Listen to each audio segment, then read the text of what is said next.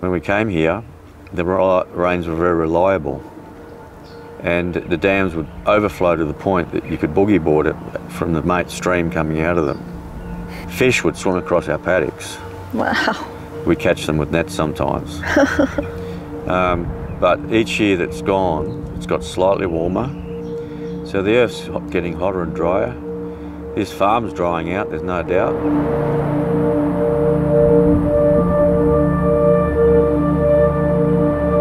One of the things that I read just recently is in 2019, the United Nations declared that we only had one generation time frame left of farmable land on the planet. Yeah.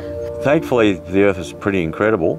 It can rebound if we create the conditions for it.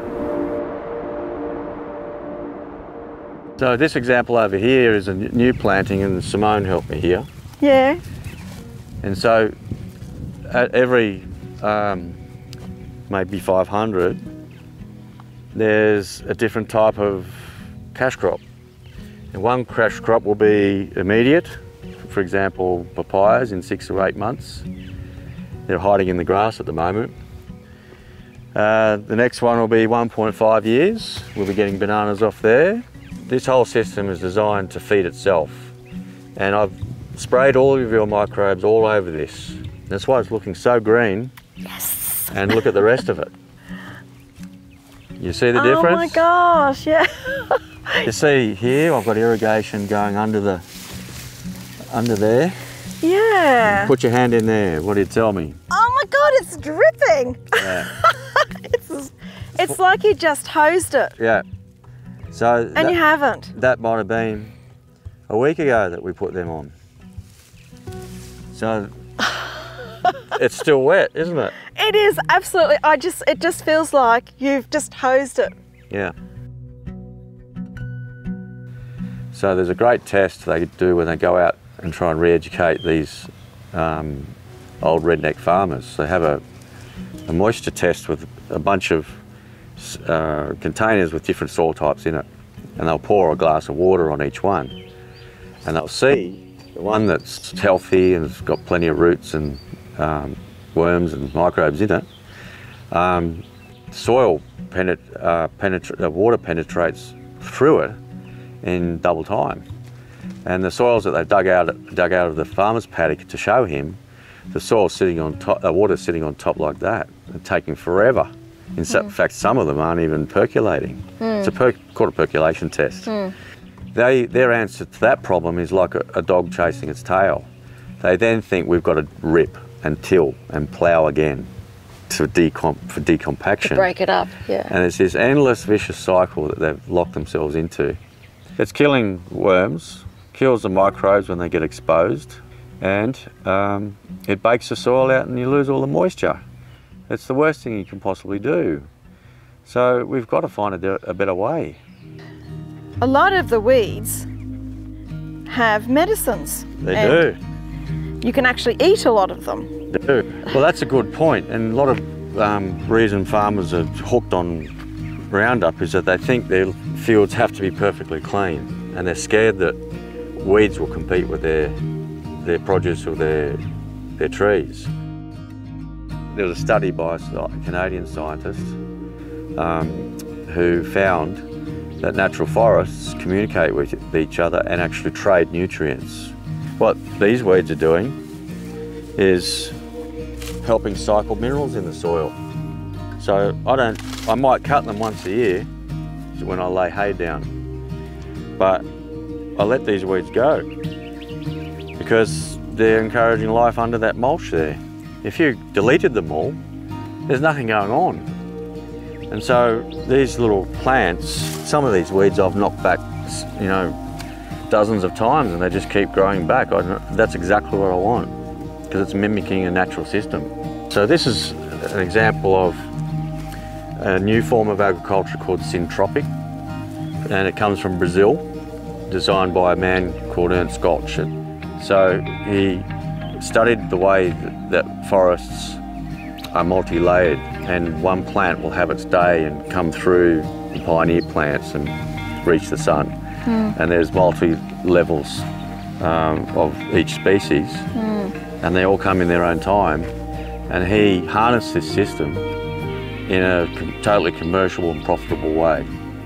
So he designed commercial rows, and he put symbiotic species together that worked really well. And he had his citrus, as I'll have, and the bananas for the biomass. But what he did was introduce all sorts of trees like eucalypts, Australian eucalypts, because they act like a big straw down to the groundwater, and they bring it back up. What I used to have was enormous water flow across this field, and he used to flow down into that dam and overflow it and run off down into the creek next door. But I figured that if I did these north-south rows and, you know, along the land here, then I'd stop all this water loss, and I have. So even in the drought times, this is still green. Whereas before it was a hard clay pan that used to be grazed by sheep. Nature is far more clever than we will ever know.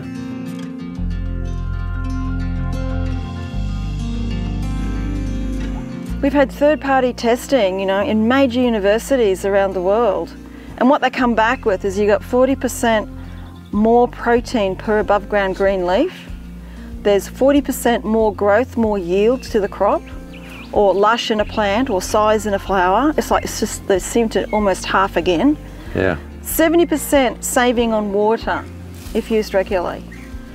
And of course it's 100% made in Australia with love. I love to hear it. Well, if we're certified organic here. Gee, that cost you a bit. It did, but if and as we are, if you weren't certified, we couldn't use it. Simple as that. And this is, to me and many of my farmer friends, this is the future of farming right there. So see that field here, and look at that field over there. So it's, yeah, your microbes have definitely had an impact. I can't understand why a farmer would not want this. Yeah. Anywhere in the world, why wouldn't you want this? Now that science is becoming more aware of microbial life and the incredible complexity of it, and they're now doing studies on carbon capture that microbial life is able to affect. That's right. And they're saying that even a healthy grass paddock can sequester hundreds of tonnes of carbon per hectare. So as opposed to a soil that's open and no life in it and has been tilled to death. So it's till and kill, or go on to working with nature instead of against it. So we till it just once, and then we form up the tree rows and plant these forever food forests in it. Yeah. And thankfully, this is the last time I will ever till this soil.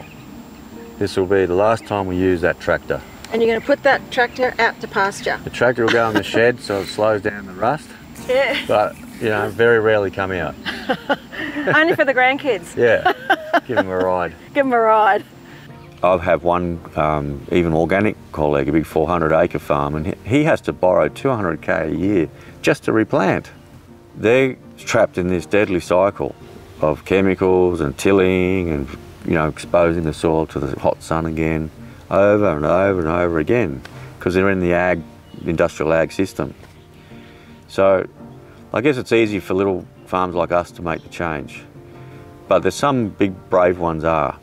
We've got to look at all the arrows in the quiver to fight this drying out process, this climate change, which does seem to be happening, whether man-made or natural. Doesn't really matter to me, it's happening. So these syntropic rows that you're seeing behind me and in front of us is an adaptation strategy. And I believe we have no choice. We've got to do something or we're going to lose a lot. We're just going to see food shortages in the future. And this system here is 100% protecting the soil from blowing away, from drying out, you know, and all these people degrading. who are now starting to invest in these massive greenhouses. You don't even need to do that. No. Don't even go there, guys. Just, you know, put the microbes in there, do your covers, get it sorted. Yeah.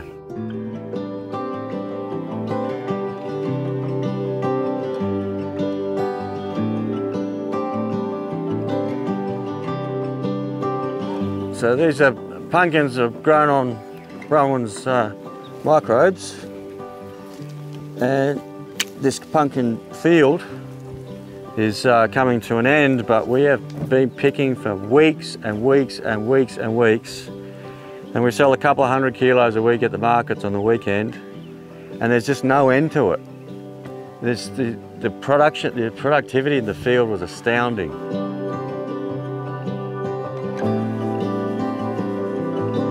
These eggplants are a year old, would you believe? They're just finished now. It's over, but a typical eggplant crop is 4 months and it's finished.